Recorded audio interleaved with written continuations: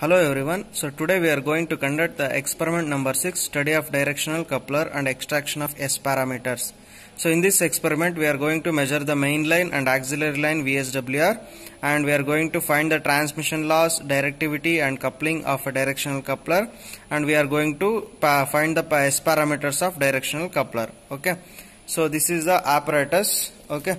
So we know the functions of all these apparatus, so except this directional coupler. So here, this is a direction coupler. So we have studied in the theoretical. So that it consists of two waveguides. One is primary waveguide and another one is the secondary waveguide. So this primary waveguide is also called as main line.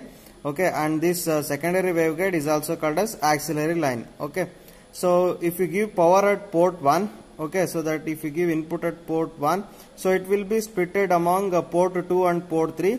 But this port 4 is matched. Okay, so there will be no power will be received from the port 4. Okay, it is matched. Okay, so if the port 1 is input, okay, so then your output ports will be port 2 and port 3. Okay, so this is the directional coupler. So this is the port 1, this is the port 2, and this is the port 3, and port 4 is the matched port. Okay, so here we are going to give the input at port 1 and we measure the outputs at port 2 and port 3. Okay, so let's start the conduction of this experiment. So before connecting the directional coupler, so first connect the detector mount and measure the voltage V1. Okay, so now I have connected the detector mount. Okay, so and generate the mode. Okay, so and get the maximum output and note down the output voltage V1. Okay, so here the output voltage V1 is, so you can observe the peak to peak voltage is 1.52 volt. Okay, so that is the voltage V1. Okay, so note down that voltage of V1.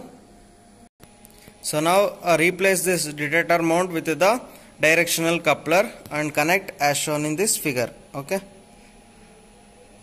so now I have connected the directional coupler. So you can see here, so the port 1 is the input port which is connected to the waveguide. Okay, and this port 2 and port 3 are connected to the match termination. Okay, so now I need to find the Vmax and Vminimum of this port 1 as input and port 2 and port 3 are match termination. Okay, so now find the Vmax and Vminimum by varying this slotted line carriage. So this slotted line carriage should be at the right extreme point. Okay, so from the right extreme point move towards the left and find the Vmax and Vminimum. Okay, so observe the waveform and find Vmax and Vminimum. So I am moving this slotted line carriage.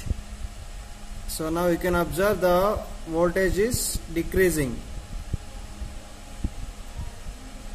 Okay, at some point it decreased and now it is getting increased. So take that minimum voltage point. So that is your Vminimum.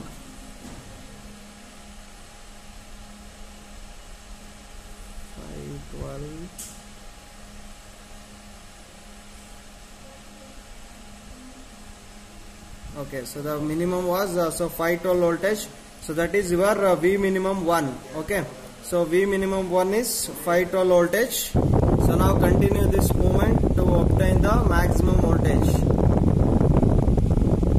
Okay, so the maximum voltage was 672 millivolt. So that's how your V maximum. So after finding the Vmax and Vminimum by connecting the port 1 as input and port 2 and port 3 are match termination. So now replace that match termination of port 2 and connect it by the detector mount and measure the voltage V2. Okay, so now I will connect detector mount to the port 2 by replacing it by detector mount and removing the match termination. Okay, so now I have connected the detector mount to the port 2 and you can observe match termination is connected to the port 3. So now connect the CRO probe to this detector mount and measure the voltage V2. So now CRO probe is connected to the detector mount and measure the voltage V2 by looking at the CRO. Okay, so what is the peak to peak voltage? It is 2.96 volt. That is your voltage V2. So now I need to connect this port 3 as the input and we need to connect match termination to port 1 and port 2. Okay, so let's do this connection. So now I have connected the port 3 as an input and port 1 and port 2 are match termination. So now I need to measure the Vmax and Vminimum of this port 3. Okay. So now I will move this slotted line carriage to find the Vmax and Vminimum. So now the amplitude getting decreased. Okay, so it is decreased up to okay, so 496 was the minimum voltage. So 496 millivolt. Okay, so is a V minimum 2, and then continue this slotted line carriage and move up to you get the maximum voltage 584, 592, 596, 600. Okay, so now it is getting decreased. Okay, so the maximum voltage was 600 millivolt, 624 millivolt. So 624 millivolt is the Vmax 2. Okay, so now I need to find V3 and V4. So by connecting the port 1 as an input, port 2 the match termination, and for port 3 we need to connect a radiator mount and measure the V3. Similarly, so connect port 2 to the input and port 1 to the match termination, and connect detector mount to the port 3 and measure the voltage V4. Okay, so then after calculating all this, so we need to we need to do all these calculations to find the S parameters. Okay, so now I will take readings of this V3 and V4. So now I have connected port 2 as an input, and for port 3 I have connected a detector mount, and I will measure the voltage V4. So you can observe, so port 2 is input, port 1 is matched, and port 3 is connected to the detector mount, and I will measure the voltage V4.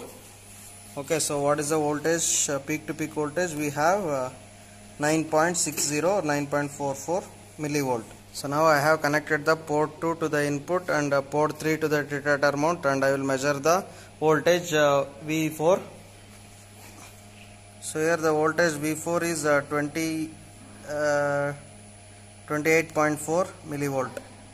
So these are the calculations. So we have measured the V1, V2, V3, V4, and we have calculated the V minimum 1, V minimum 1, V minimum, V maximum 1, V minimum 2, and V maximum 2, V3 and V4, and we have calculated the VSWRs in both conditions for my main line and the auxiliary line, and we have substituted those VSWR values in this reflection coefficient formulas, and we have calculated so the reflection coefficient 1 and the reflection coefficient 2.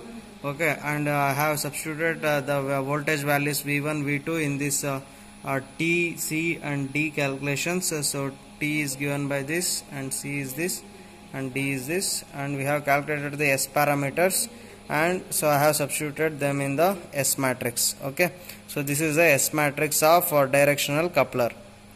Okay, thank you.